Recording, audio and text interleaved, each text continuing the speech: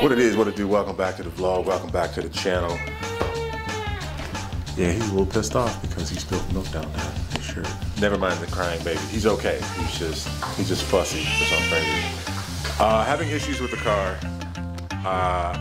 Other day I had to get the thermostat replaced on the car because it was getting stuck closed and was causing the heat not to work in the car.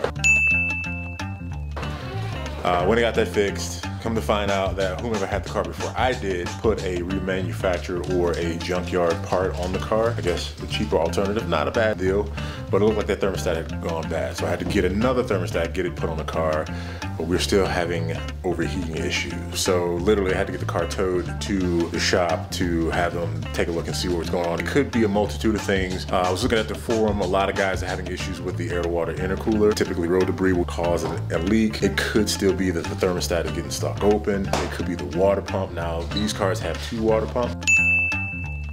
Have one mechanical and one electronic. If you have a mechanical issue with the water pump, it's not going to throw a code, but if you have an issue with the electric water pump, then typically you'll get a code letting you know that that's failed.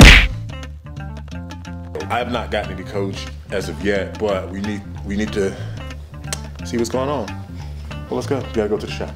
All right, I'll show you where literally all of the coolant is. Get him in the car, Black Mike here. Oh, I gotta go on the other side. Yep. Oh, baby and vlogging. This is kind of like my early days of YouTube, but yeah, that is literally all the coolant on the ground.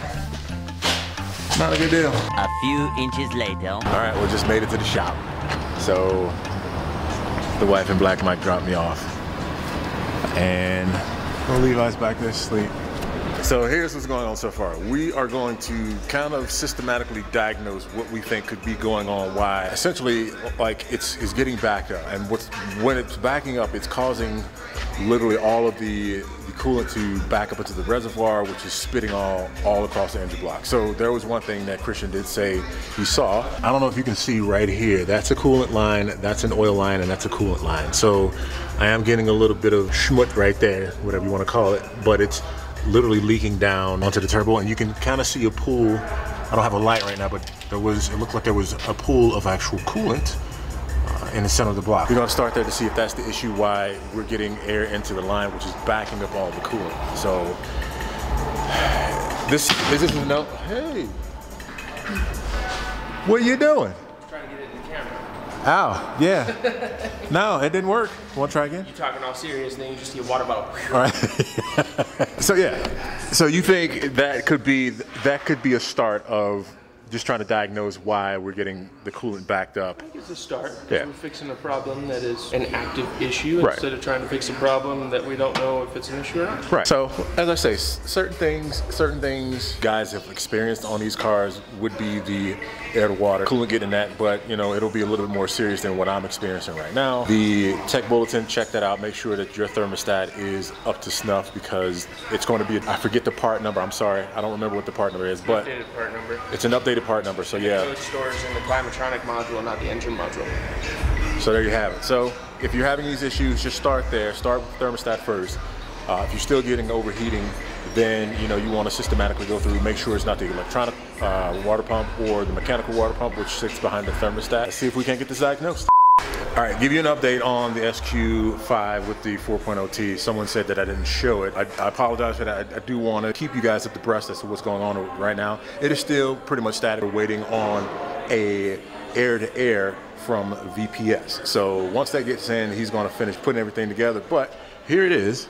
This is the SQ5. As I said last time, we have the turbo inlets that came off of S7 You Horny, as well as those turbos. You horny! You horny! And then we have downpipes on here. So downpipes, one thing, I don't know if you guys know, one thing that is definitely going to go out on the car is the motor mounts. It's probably best that you replace those motor mounts. Silly Rabbit has the replacement motor mounts at like 400 bucks. If you replace both of them, it's kind of a harsher ride. You get all the vibrations of the motor. A lot of guys are leaving the driver's side stock and then they're doing the passenger side with the upgraded motor mounts. You'll still get that responsiveness from the motor, from the solid motor mount, but you'll still get the comfortability of the stock on the driver's side. So yeah. And that's on God. That's on God. But y'all niggas know I am the nicest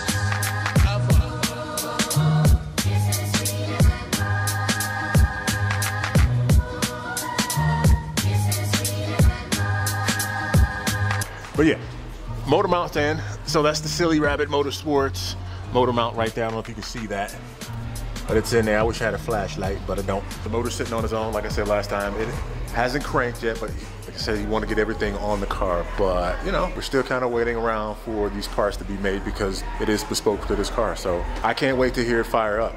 It'll be the first RSQ8. Might as well just call it an RSQ8. That's what it is, or RSQ5, I'm sorry. It'll be the first RSQ5 in the States. So I can't wait to hear that fire. All right, so look like it turns out to be, and we shall see. It turned out to be the O-rings that I was talking about earlier. Looked like there was some actual air getting into those lines, basically causing a backup. So far so good. No spiking of temps. The heat is blowing pretty hot. I mean, I have it on 84 right now, just in case, you know, I gotta jump out real quick and douse this thing in some coolant. We shall see. We shall see. Fingers crossed that was the issue and there's no more issues, because I still have to get the motor mounts and I still have to get the high pressure fuel pump plungers replaced. So no more issues, please, Seven. No more issues before then, because I can't take this. Also, I got another item coming in. I have some 2-inch turbo inlets coming in too. So just saying, I know it's been slow. I got to pick it back up. So anyway, as always, like, share, subscribe, turn on that notification bell so you know every time I upload a video.